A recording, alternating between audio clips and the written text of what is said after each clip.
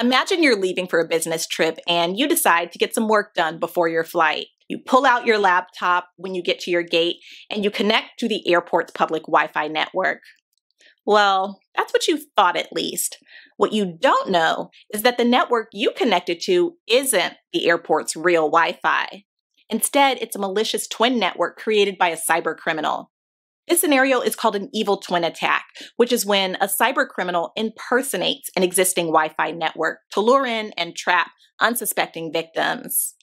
This enables the cyber criminal to infect a victim's laptop with malware, gain access to their logins, steal their personal information, and more. Evil twin attacks are hard to spot. Since there aren't any immediate signs of a threat, a victim will usually stay connected to the malicious Wi-Fi network until they've finished their task. It's only later, when they notice unauthorized actions were performed, that they realize they were hacked. How can you spot a potential evil twin attack? First, always keep an eye out for duplicate network names. Since evil twin networks often copy real network names, it's always a red flag if you see multiple networks in a location that should only have one. An example is if you see a network named Coffee Shop and another named Coffee Shop 1.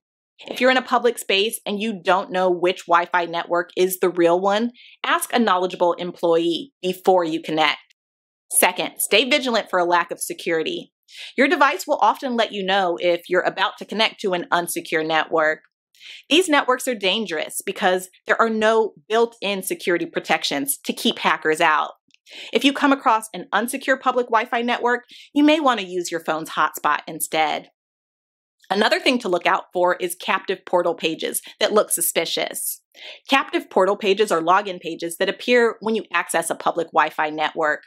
It's important to fully scope out these web pages before you log in or provide information, as hackers can use them to funnel you to a malicious website or infect your device with malware. When in doubt, use your personal hotspot when you're in a public setting, and avoid accessing any private accounts while you're connected to public Wi-Fi. If you've fallen victim to an evil twin attack, contact your IT department and consider changing impacted passwords immediately and informing your banks if necessary.